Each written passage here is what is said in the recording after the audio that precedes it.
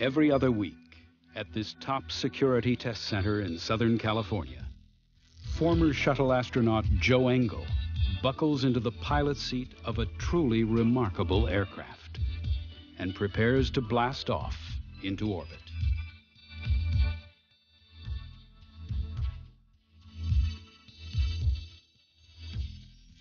The craft he will be piloting will accelerate to speeds of over 15,000 miles per hour before finally boosting into the empty stillness of space.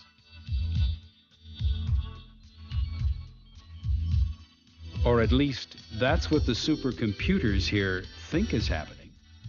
For this is the X-30 simulator, a full-scale, real-time mock-up of what will be the fastest plane ever to take off from a runway. It's part of a dream, a vision of what aviation technology might achieve only a few years from now. If this experimental X-plane can demonstrate the ability to fly directly into space from a runway on Earth, it will represent an advance in aerospace technology that is as far beyond the present-day space shuttle as the shuttle is beyond the very first powered aircraft built by the Wright brothers just 9 decades ago. They were dreamers too. But even Orville and Wilbur Wright could not have foreseen where their dream would lead as they began to turn their attention from manufacturing bicycles to constructing a machine that might fly. And fly it did at a speed of just under 7 miles per hour.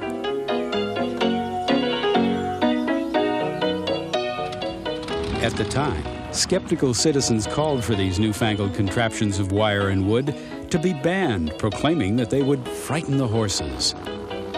But nothing could quench those early aviators' thirst for adventure or the fame and fortune that accompanied each successful flight.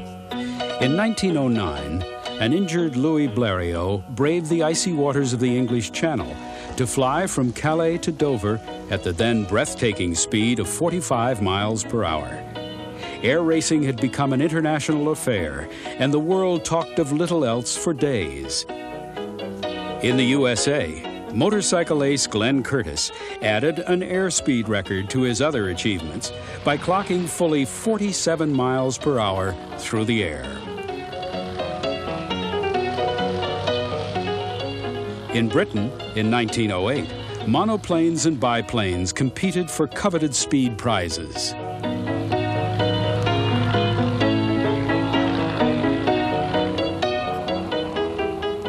For some, the competition was more bruising than for others. Although any landing you can walk away from is a good one. But nothing accelerates technological development quite as much as armed combat. And in 1914, what was described as a little trouble in the Balkans flared into the bloodbath that was World War I. For the first time, flying machines began to be mass-produced, although those early warplanes were almost as lethal to their pilots as to any adversary. They were so unpredictable and unforgiving to fly. 1 in 3 would-be aviators died in training. But while the war below was stagnating into a gruesome slugging match, the skies above were filling with swarms of newer, faster aircraft rising like mayflies above the carnage below. Like the pre-war air racing heroes, the pilots who flew them became as famous as film stars. Dubbed aces by the French fighter pilot Roland Garros, the term was to become synonymous with flying prowess. Indeed, it was the combination of skill, tactics, and surprise, rather than speed, which determined the outcome of many of these encounters, since very few World War I aircraft could manage much more than about 100 miles per hour.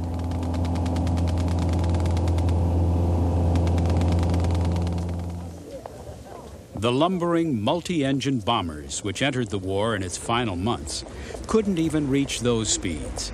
But what they could do was carry an increasingly greater weight of bombs over increasingly longer ranges.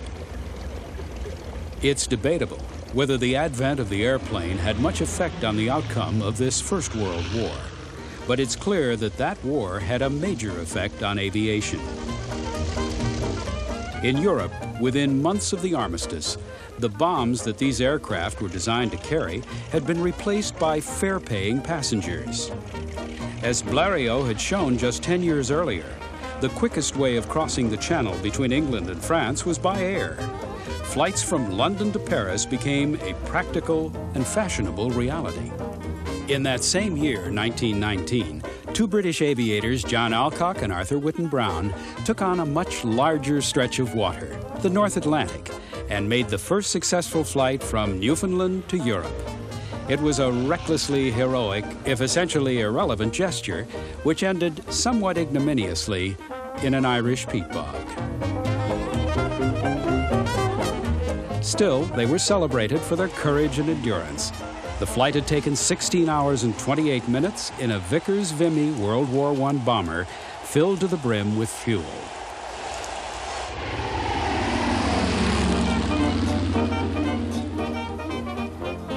But in America, it was not until Charles Lindbergh crossed the Atlantic and arrived where he said he would, when he said he would, that aviation as a safe, dependable, and speedy mode of transport came to be taken seriously.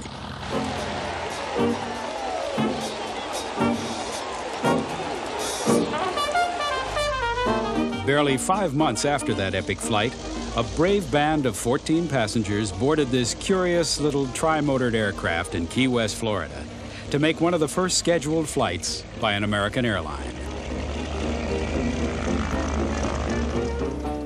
The flight was a short hop to Havana. Although the amenities were a bit Spartan, the tri-motor was able to slash over 6 hours off the more traditional sea voyage.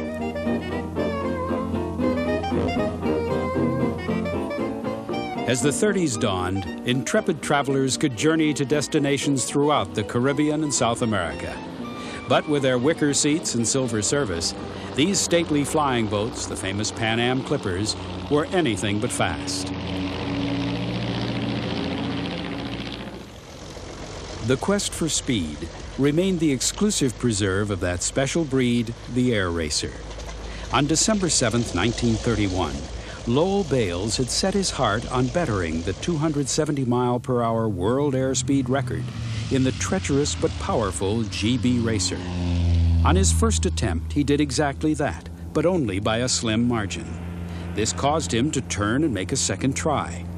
Briefly, he became the first pilot to break the 300-miles-per-hour barrier before losing control of the capricious GB and his life. It was a price these early test pilots all too often had to pay. The 1930s were a time of great transition in aeronautics. We had major developments take place in the field of aerodynamics and in propulsion that greatly influenced the subsequent design of aircraft. It was the heyday of air racing. Air racing aircraft in the 1920s and 1930s were very much what we would consider the X-series airplanes of the present day. They were technology demonstrators and gave you an indication of where the technology was heading that would be applied to production military and civilian aircraft subsequently. For example, we had the supermarine racers, of course, in Great Britain, which played a very great role in pushing us toward the 400-mile-an-hour airplane, which really enfolded and encompassed a lot of these technical developments into a single design package that anticipated the World War II fighter.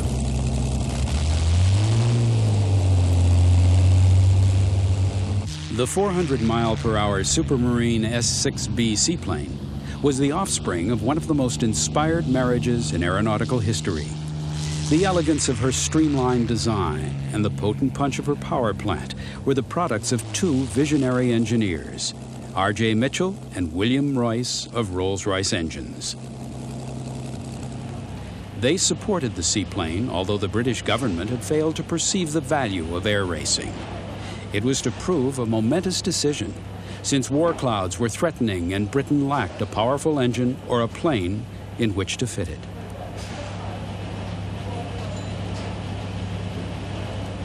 The aircraft which Rolls and Mitchell produced was revolutionary, agile yet fast, with a top speed of nearly 400 miles per hour. Like the Supermarine race plane, it was to be a winner. It was called the Spitfire. Across the Channel, As the German Luftwaffe flew in swastika formation across the sky, the buildup of Nazi power in Europe seems now to have been an unmistakable indication of Hitler's ambitions, although it didn't seem so at the time to some. This morning, I had another talk with the German Chancellor, Herr Hitler. And here is the paper which bears his name upon it as well as mine. The paper proclaiming peace in our time was, of course, worthless. In the early days of the Second World War, the Luftwaffe was perfecting the techniques of the Blitzkrieg. They were equipped with fighters like the Me-109, which were a few miles per hour faster than the Spitfire. But speed was no more the deciding factor here than it had been over the trenches in World War I.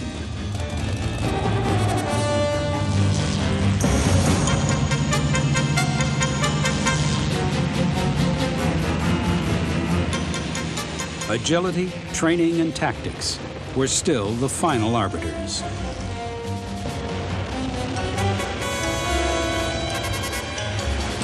But while pilots dueled to the death in the skies over Europe, scientists on both sides were coming to the conclusion that there was a limit to the improvements that could be made to a propeller-driven aircraft.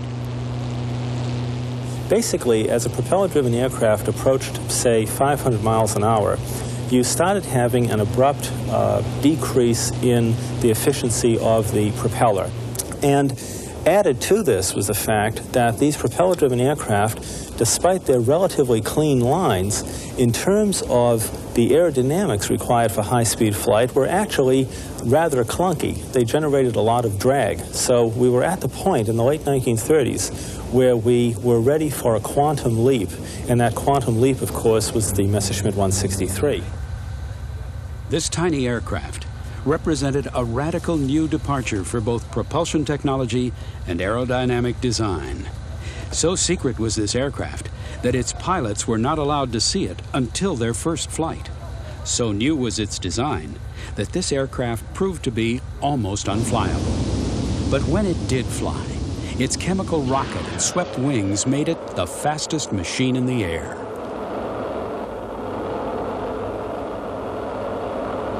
Royal Navy test pilot Eric Brown flew a captured Me-163 at the end of the war. This was really a sensational aeroplane. With swept wings, a rocket engine, and incredible speed. It actually had a top speed of 600 miles per hour. It was really untouchable as regards speed by any enemy fighters. We were aware of sweepback in theory, but it was not used in aeronautical design in practice at that time. So we had a revelation here on how much faster an aircraft could go with swept-back wings. The theory underlying the high-speed capabilities of swept wings had been understood by aeronautical engineers for some time, but this was probably the first example of that theory being put into practice. It was well known that as a plane travels faster and faster, a pressure wave will build up on the top of the wing when the molecules of air simply can't get out of the way quickly enough.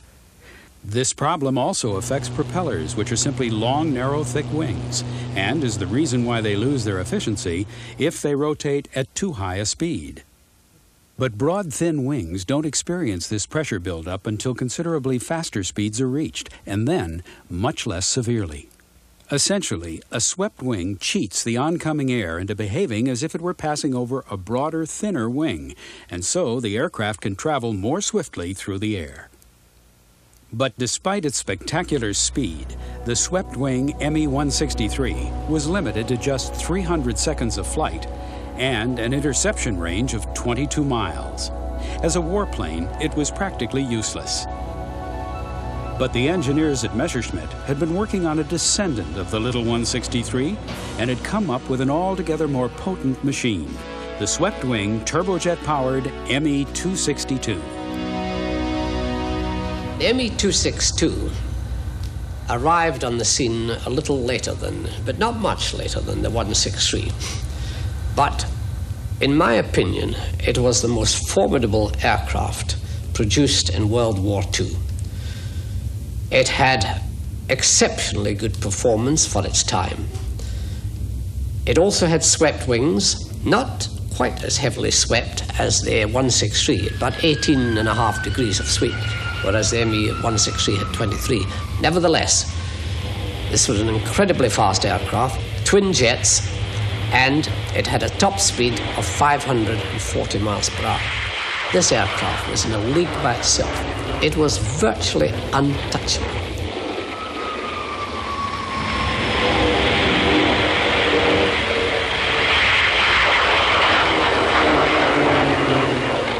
I think that what the Messerschmitt 262 really indicated in terms of military aviation technology was that the era of the jet fighter had definitely arrived, and from that point on, propeller-driven fighter aircraft would be totally obsolescent and indeed obsolete. At about the same time, top-secret trials of the first American jet aircraft were being held at Muroc Army Airfield in California. Known only as the XP-59A, such was the secrecy surrounding this first jet, that it even sported a fake propeller to deceive onlookers. Its two gas turbine engines were copies of a British design, which had been smuggled across the Atlantic in 1942. Both the engines and the aircraft were an instant success.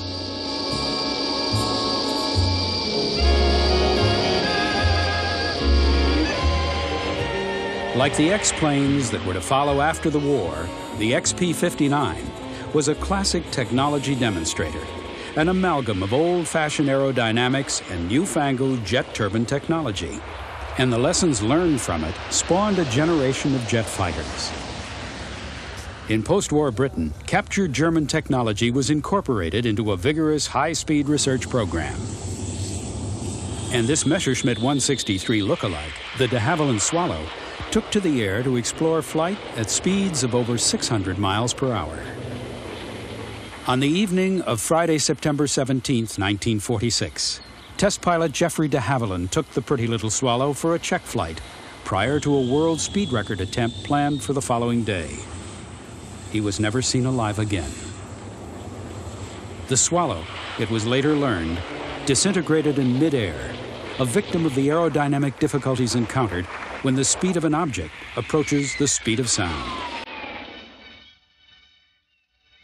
Curiously, it was far from being a new problem. The year was 1740, and King George of England had commanded mathematician Benjamin Robbins to study the physics of cannon fire. One of the questions Robbins tried to answer was how far a cannonball would carry for any given quantity of gunpowder. Painstakingly, he measured out larger and larger amounts of explosive, and as might have been expected, the more powder Robbins used, the farther the shot carried.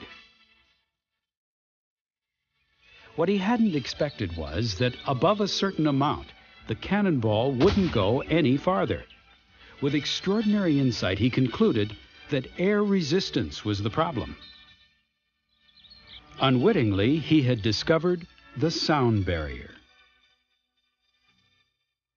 What we call sound is a fluctuation in pressure passing through the air between the source of the noise and our ears, moving at around 760 miles per hour.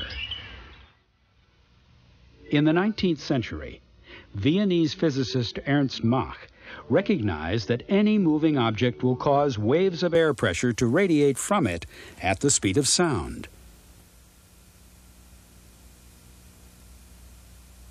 If the object itself is traveling at the speed of sound, it will experience an abrupt buildup of pressure, a shock wave in the air. Since Mach's day, his name has been adopted in aviation as a measure of speed, and anything traveling at the speed of sound is said to be traveling at Mach 1. That's what was happening to Robbins' cannonballs. It's also what happened to Geoffrey de Havilland's ill-fated Swallow. Apparently, the shock wave that built up over the Swallow's wing as it approached the sound barrier caused a wedge of high-pressure air to immobilize the control surfaces, and shortly after that, an oscillating pressure wave above and below the wing caused the controls to flutter like a flag, literally shaking the aircraft to pieces. Back in California, the legendary X-1 rocket plane was being prepared to make its assault on the apparently impenetrable sound barrier.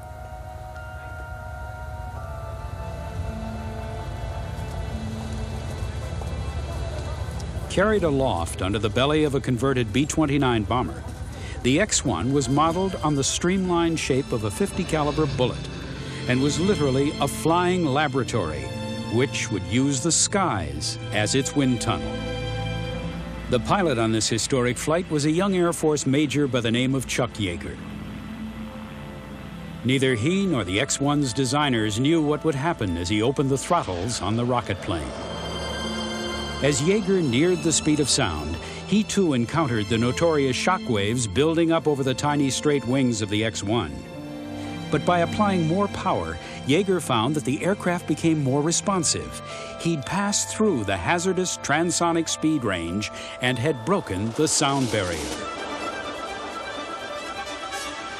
As Chuck Yeager performed a victory roll on his approach to the Muroc test base, everyone agreed he had the right stuff. The date was October 14th, 1947, and a new era of aviation had begun.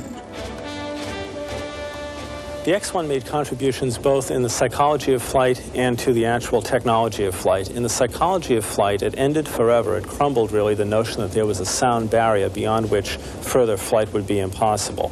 In terms of the technology, because the X-1 was a heavily instrumented aircraft, we learned a great deal about the actual physics of transonic and supersonic flight and the requirements for design of successful supersonic airplanes, especially in the area of stability and control.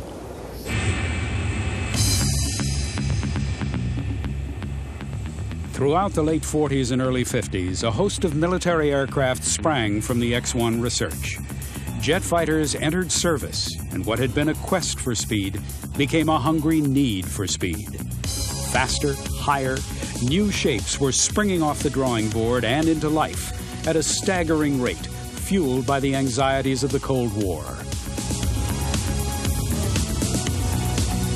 Squadrons of aircraft capable of exceeding the speed of sound were commissioned and built, and some even saw combat in the first jet war, Korea. But the military's fascination for speed seemed to find no echo in the civilian marketplace.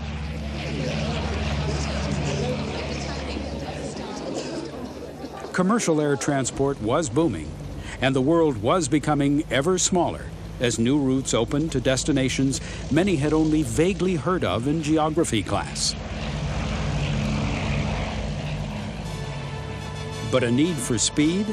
It didn't seem so until this new shape, the de Havilland Comet, graced the skies over the Farnborough Air Show in 1951. At the time, the British were convinced they had a world beater on their hands.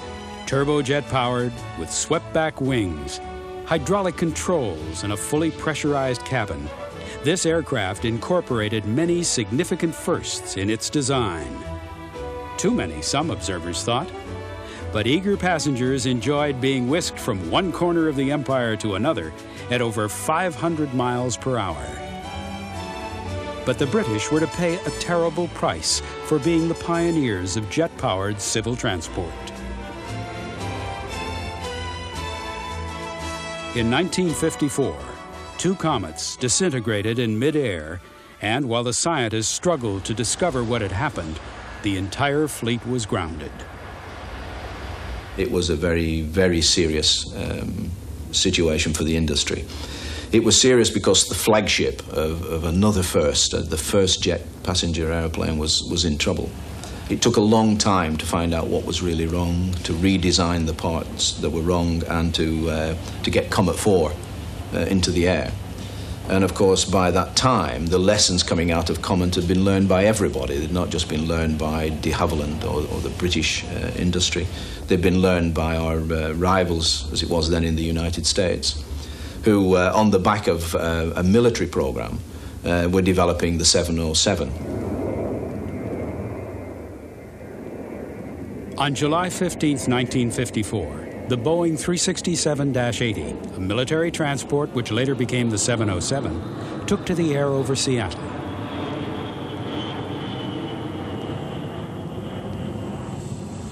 It was just 3 months since the British Comet had been withdrawn from service. Boeing had invested heavily in the new aircraft and was eager to attract the attention of the airlines. It took over a year. But in late 1955, Pan American Airways canceled their order for 3 British Comets and ordered 20 Boeing 707s instead. So it was the 707 and not the Comet which proved to be victorious in the race to introduce jet travel. A victory which the airlines were only too happy to share with their new jet-set passengers. Ladies and gentlemen, good morning. This is your captain. Welcome to the jet age. We're cruising now at 35,000 feet. Our speed is Mach number 0.83, or about 605 miles per hour.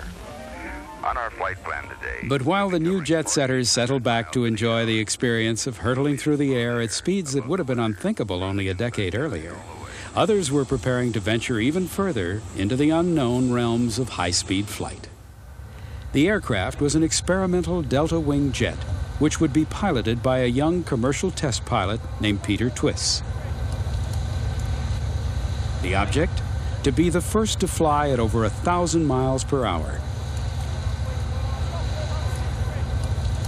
Over 30 years later, Twiss recalls what really lay behind the record attempt.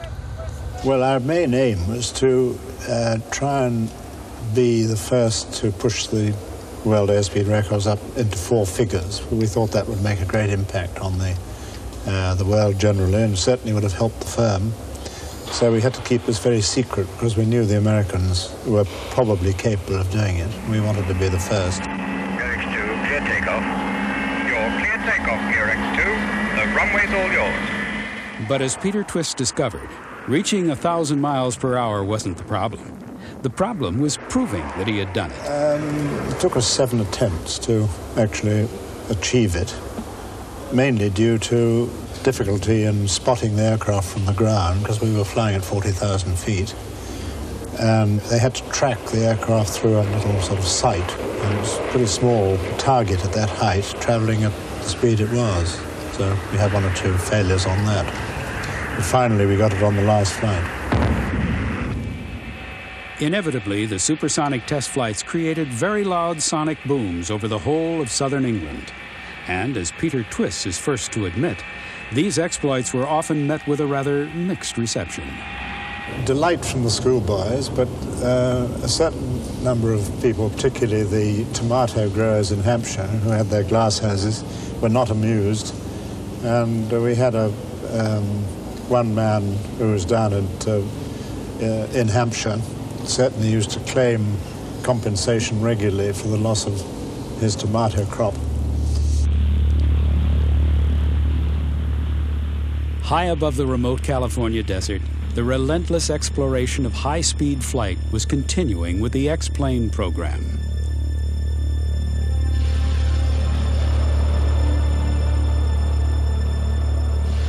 But the quest for speed has always had disaster and tragedy for close companions, and this day was to prove no exception.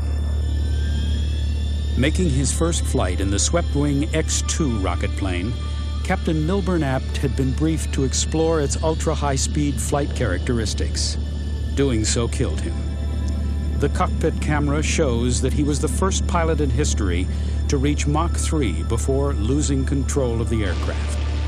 Buffeted by G-forces that would soon render him unconscious, he struggled to eject, but never made it.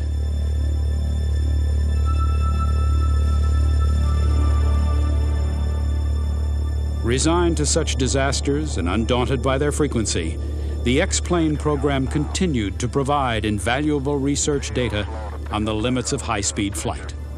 And by the late 1950s, the scientists, engineers, and pilots were preparing to fly the 15th aircraft of the series.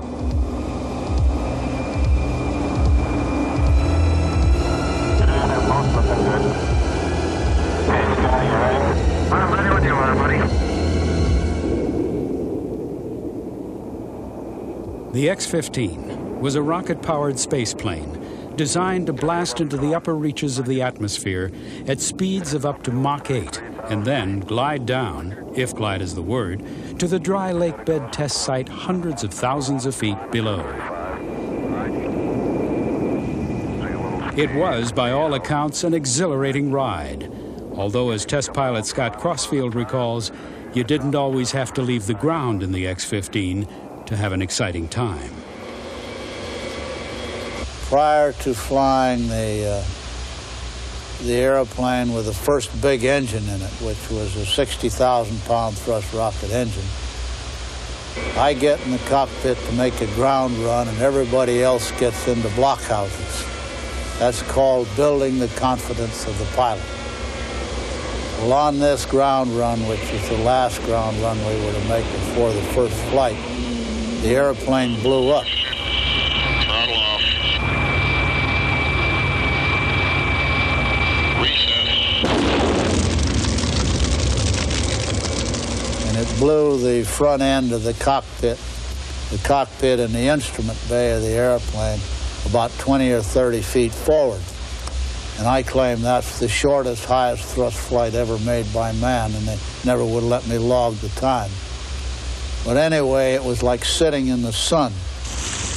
And in this very bright orange surrounding me, the fire truck began to move in and began to get dark with just a wall of water in front of it.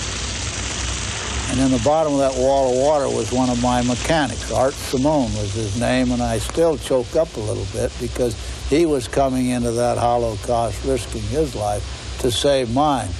And I'm in a very well-designed temperature-resistant structure. He's out there in that fire. Well, I tried to wave him away, and he wouldn't go away. He tried to open the canopy, and I could see his fingers were searing on the hot fuselage when he tried to get the handle open. So the only choice I had, since he wouldn't stop doing that, was to open the canopy, and I didn't want to crawl across that hot fuselage, so I jumped out and landed on top of him. We rolled in the water and got all wet and ran out of there. Really none the worse for wear except the burns on his hands. Before we could call the factory and tell them that we'd just blown up a $50 million airplane, the newspapers started calling. And I wanted to calm them down, and I said, hey, relax. The only casualty was the press of my trousers when the fireman got me wet. Then, of course, I winced when I realized what I'd given the bastards. And so, sure enough, the next day, an East Coast newspaper had a headline, X-15 blows up, pilot wets pants. Exploring the frontiers of high-speed flight was taking the X-15 to even higher altitudes, and many believe that these X-planes were laying the foundation for flight into space. Were you an engineer in the early 1950s and somebody asked you, how will we approach flight into space? I think the answer you would have given would be, we will fly at increasingly high altitudes and increasingly high Mach numbers until eventually we will transition from flight within the atmosphere to flight in space. But as the X-15 pilots were winning their astronauts' wings by flying to altitudes of over 70 miles, the politicians were dreaming of even more distant, more challenging destinations.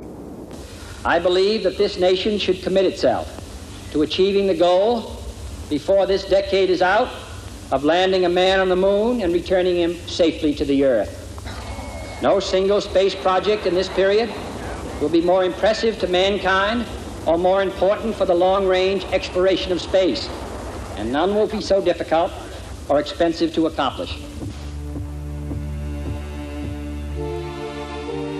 The effect of that speech was profound.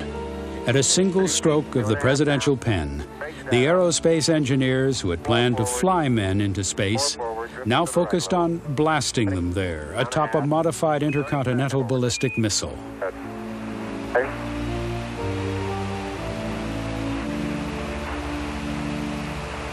Contact light. Okay, engine stop. We copy you down, Eagle. Listen, Tranquility Base here. The Eagle has landed. By the time men were walking on the moon, the X-15 program had been closed and research into ultra-high-speed flight was at a standstill. But the lessons learned from the X-planes had not been in vain.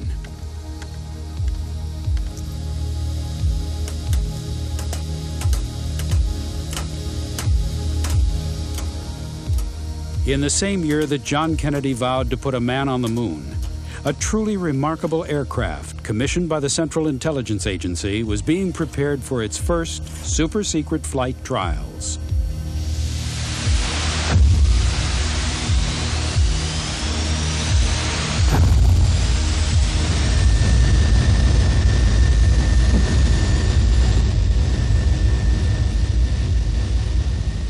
Forged on the anvil of the Cold War, the specifications for this aircraft, the SR-71, remain secret to this day.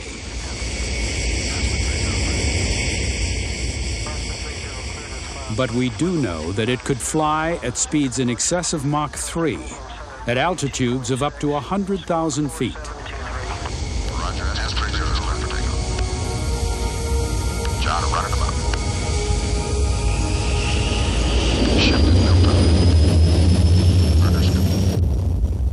It is said that throughout its nearly 30 years of operational life, the stealthy SR-71 Blackbird has flown over nearly every square mile of the planet, taking high-resolution photographs for the West's intelligence community. It's also won a fistful of trophies for being the fastest plane in the sky. In 1990, however, it was retired from duty, leaving only one other aircraft which regularly clocks as many hours of supersonic flight.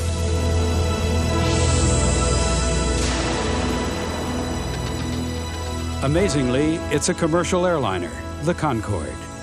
Its regular flights across the Atlantic have opened the once exclusively military supersonic club to hundreds of thousands of civilian passengers. Each has experienced the sensation of winning a race with the sun across the surface of the planet at over twice the speed of sound, more than 100 times the speed of Orville and Wilbur Wright's first flight 90 years ago. But although many hail this graceful bird as a technological marvel, few would deny that it has been a commercial lemon. There were many delays and setbacks before the aircraft entered service in 1976. Its owners, Air France and British Airways, knew that with a capacity of only 100 passengers and barely enough range to cross the Atlantic, it would be a tough job making this elegant creature pay its way.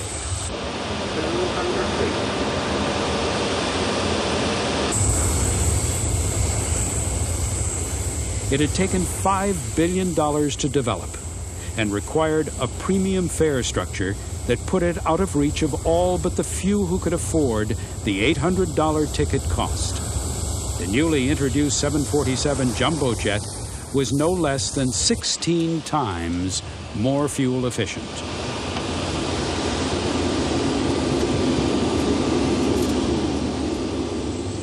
But there'd been more at stake in embarking on the construction of Concorde than simple commercial imperatives. It was also an overtly political creation, intended to cement relations among the nations of a far from united Europe.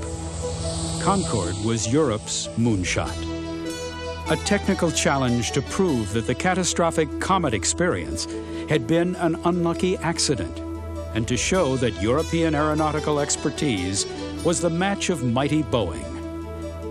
The world's first supersonic airliner was the most thoroughly tested civil aircraft ever.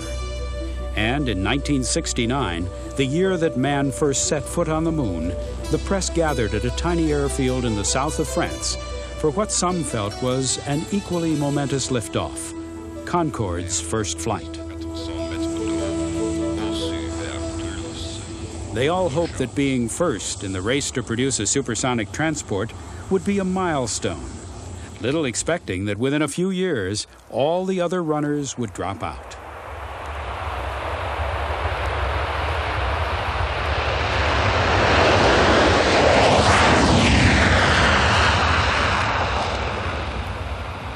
Boeing was struggling to make commercial sense of its Mach 3 stainless steel swing-wing design, until the engineers discovered that the aircraft could carry either the swing-wing pivot or passengers, but not both. Instead, they came up with a 300-seat delta-winged aircraft made of titanium. But by the early 70s, the growing environmental lobby had put the final nail in the American SST's coffin, and the project was shelved. That left only one other contender in the supersonic transport race, a Concorde look-alike built by the Soviets and dubbed Konkordsky. But Konkordsky's troubled history was tragically and publicly evident at the Paris Air Show in 1973 when it broke up in mid-air. It was withdrawn from service shortly afterwards, which leaves Concorde alone in the supersonic sky. Many believe this lack of competition has led to the stagnation of supersonic transport development. And there's little doubt that this aircraft would never have been built in the harsher fiscal climate of today's world. All set, everybody? Ready? Okay, 3, 2, 1. Now.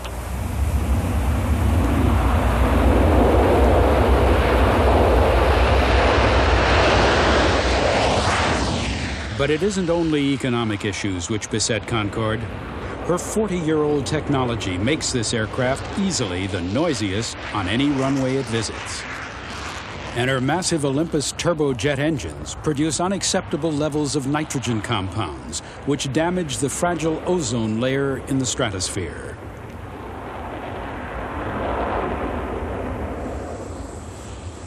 Both of these problems might be solved by further research, but there's another which almost certainly can't. As the tomato growers of southern England discovered when Peter Twiss made his record-breaking flights 30 years ago, supersonic aircraft create sonic booms as the shock waves they are generating pass along the ground. For this reason, 2/3 of the world's airline routes are denied to the supersonic traveler, since they pass over inhabited land. But that doesn't mean that the dream is dead. And in this post-glasnost world, an intriguing marriage is being proposed. This is the Su-27, a Mach 2 Soviet interceptor codenamed Flanker.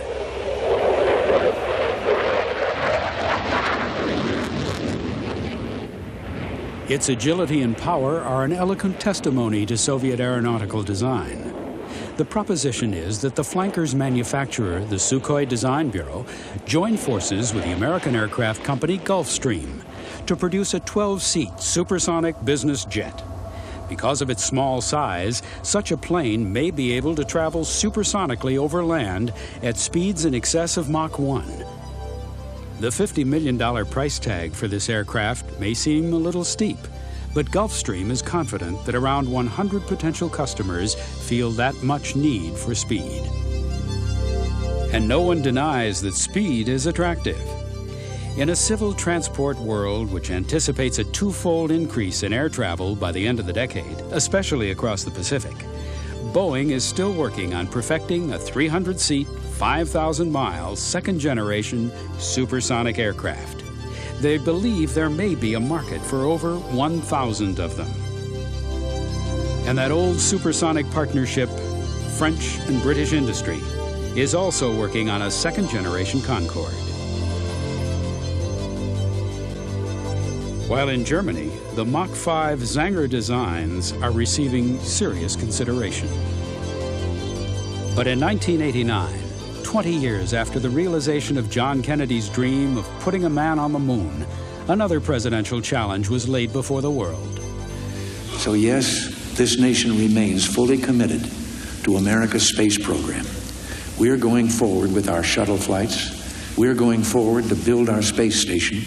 And we're going forward with research on a new Orient Express that could, by the end of the next decade, take off from Dulles Airport, accelerate up to 25 times the speed of sound, attaining low Earth orbit, or flying to Tokyo within 2 hours. The public was enchanted by the prospect of a 2-hour trip from Washington to Tokyo. But whether such a technological leap is possible by the end of the decade, or ever for that matter, is a big unknown. Still, a forerunner of President Reagan's Orient Express is already in the works. The X-30, or National Aerospace Plane. Like all X-planes, this one is designed to test a range of technologies, including new materials and propulsion systems. Its ultimate goal is to develop a new kind of space vehicle, one that would replace the existing mainstay of our space program, the shuttle. On takeoff, the shuttle must lift not only its own weight, but the weight of its fuel as well. Within minutes, that fuel will have been burned, and it will be time to jettison the 2 auxiliary booster rockets and then the spent fuel tank.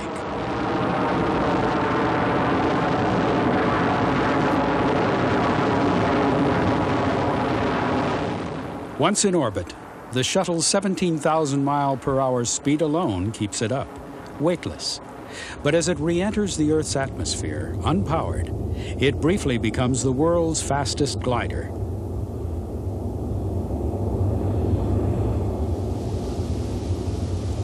An impressive achievement, the X-30 designers all agree. But wouldn't it be better if the next space vehicle didn't have to throw away so much expensive equipment on its journey into space? If it could be, to use the jargon, a single stage-to-orbit vehicle. With a single stage-to-orbit vehicle, we can fly directly from our point of departure, an ordinary runway, fly straight into orbit without losing or having to throw away any parts of the airplane. And from the perspective of operating costs, simplicity, lower complexity, it has a lot of advantage. But while the advantages are clear, the challenge of flying directly into space is, to say the least, daunting. One of the advantages of staying in the atmosphere is that you can get the oxygen from the air to feed the engines. That means that you don't have to carry that oxygen with you. Now, what goes along with that is the fact that the airplane has to operate at very high speeds in the atmosphere, and as a consequence sees high temperatures, much, much higher than say, a space shuttle or a typical expendable rocket would see. Atmospheric heating had been a focus of research since the X-15 program and was a crucial factor in the design of new materials for the shuttle. But the X-30 will experience much higher temperatures than the shuttle, and for much longer periods of time. So the materials from which it will be constructed are going to have to be revolutionary. In some parts of the X-30 structure, liquid hydrogen at minus 300 degrees centigrade will be used to cool the inside of the aircraft's skin. But the outside of that panel may be at 3,000 degrees centigrade. These materials must not only be able to survive appalling thermal stress, they must be both very light and very strong.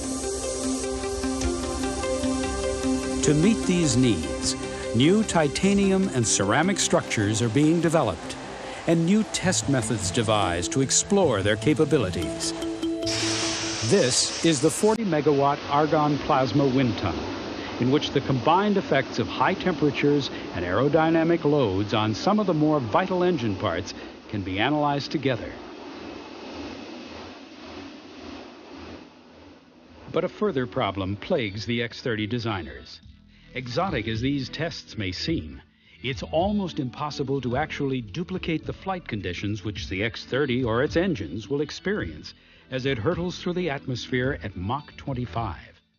None of the wind tunnels currently available to scientists can produce such air speeds for anything more than a few milliseconds, and sustained high-speed facilities beyond Mach 8 simply don't exist.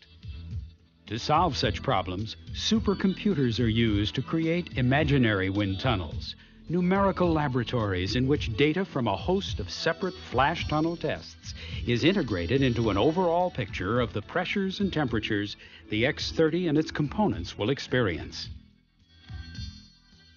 Supporters of the National Aerospace Plane believe that within another year or two, both the material scientists and the aerospace engineers will be confident enough in their predictions for a full-scale aircraft to be constructed.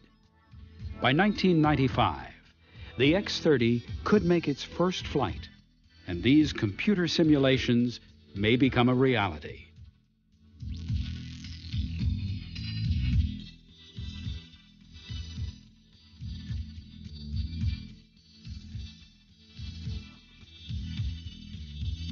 Utilizing data retrieved from astronaut Joe Engle's countless simulator flights, in 1997, the space plane may be flying at Mach 25 to the edge of space and back. If all goes well, by the dawn of the new millennium, the X-30 will be routinely flying into orbit. And then someday, far into the next century, the descendant of this shuttle replacement might become the passenger-carrying Orient Express of President Reagan's imagination. But it takes more than a presidential decree to ensure the success of a project that is this challenging and which will take so long to achieve. It will take a lot of money and a lot of perseverance, and it will also, say the X-30 scientists, take vision. When we crossed the continent at the turn of the 19th century, we were going from St. Joseph, Missouri to Sacramento in an expendable vehicle, just like we're going to orbit now, called a Conestoga wagon. Very few ever came back. If they did, they needed a great deal of rehab and maintenance. It did allow colonists to go out, but it did not allow for two-way trade. The two-way trade were the ships around the Horn. And it wasn't until the visionaries, the industries, whatever you, robber barons, whatever you want to call them, the railroad people said, we need the government's cooperation, which they did by giving them land grants. And they proceeded to put in a pathway to the west, which was less dependent upon weather, schedulable, lower cost, non-expendable, and more importantly, the trade went both ways. Passengers can go one way, products, gold, cattle could all come back to the east. If we lose the X-30, we lose that vision of a railway to space, and we're going to be stuck with Conestoga wagons. If the X-30 does take to the skies, meeting the enormous technical challenge of flying up to orbit and flying back, then the prospect of that railroad to space will be a major step closer to being a reality. A reality that is the natural successor to those wood and linen contraptions of over 90 years ago, and the direct descendant of those first true space planes, the X-planes, the fastest planes in the sky. We can say that the X-30 is the X-15 of this era, as the X-15 gave us a great deal of understanding about the problems and situations of high-speed flight. The X-30 points the same way toward the future.